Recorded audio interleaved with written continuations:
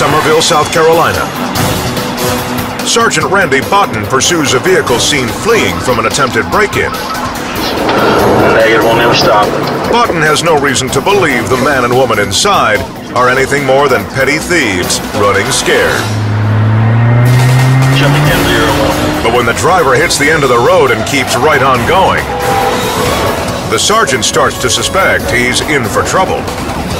It was a dark situation. You know, there was not a whole lot of streetlights in this neighborhood. In the blackness, the car crashes into a bush. I think it's 1050. But no sooner has the sergeant gotten into position Show me your hand! than the driver lights up the night.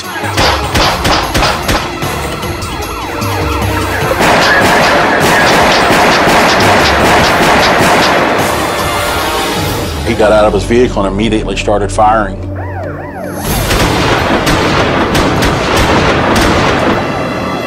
Five rounds from less than about 15 feet away. I was able to start returning fire as he crossed in front of my car. The trigger man is hit in the arm and disappears in the woods. Shots fired! Shots fired! For a split second, Botten has a chance to catch his breath and contemplate how deadly his job really is. I think it's a miracle that I'm still alive, I really do. I think a guardian angel was absolutely looking out for me.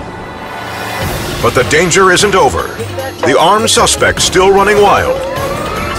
The solo officer waits for backup. It's on the right-hand side, just fast as you can. Get out of the car and keep your hands up!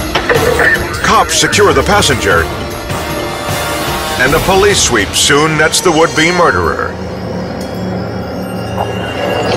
An investigation of the scene shows how close this came to being Botten's last call. This round was found at the scene of the incident the next day at the base of where my driver's door was. Just a reminder, what all law enforcement goes through every day. Botten's courage under fire earns him the Award of Valor. Show me your hand! He's just grateful it wasn't given posthumously.